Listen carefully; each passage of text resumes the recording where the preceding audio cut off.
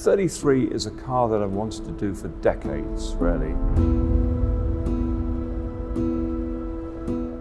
It's a distillation of all my favorite cars from the 1960s. Not in any way retro, but just taking the ethos, shapes and balance and proportions from my favorite 60s cars. So absolutely a return to beauty.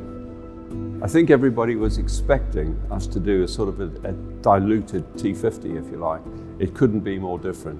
It's a completely new architecture, new chassis technology, a new carbon safety cell. It's a clean sheet of paper, ground up motor car. So not even a version, if you like, of T50. It's very, very different.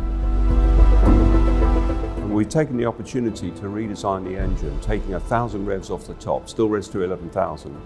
But that allows us to torque fill even more lower down. But it's still got all the glorious attributes that wonderful V12 has. I can already just feel what it's going to be like to drive. And of course, with more than 600 horsepower and under 1,100 kilos, it's going to be another very, very fast motor car.